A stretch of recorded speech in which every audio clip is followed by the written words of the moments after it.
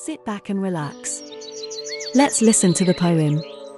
Hyacinth by LOUISE GLÜCK. Is that an attitude for a flower, to stand like a club at the walk, poor slain boy? Is that a way to show gratitude to the gods?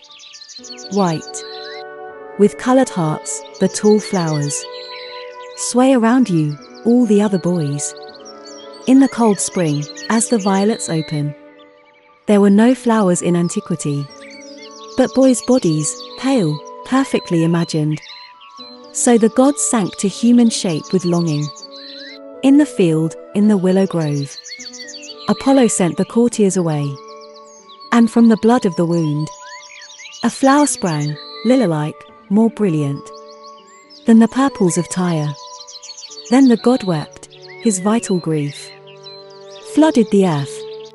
Beauty dies, that is the source of creation. Outside the ring of trees, the courtiers could hear the dove's call transmit its uniform, its inborn sorrow. They stood listening, among the rustling willows. Was this the god's lament? They listened carefully, and for a short time, all sound was sad. There is no other immortality.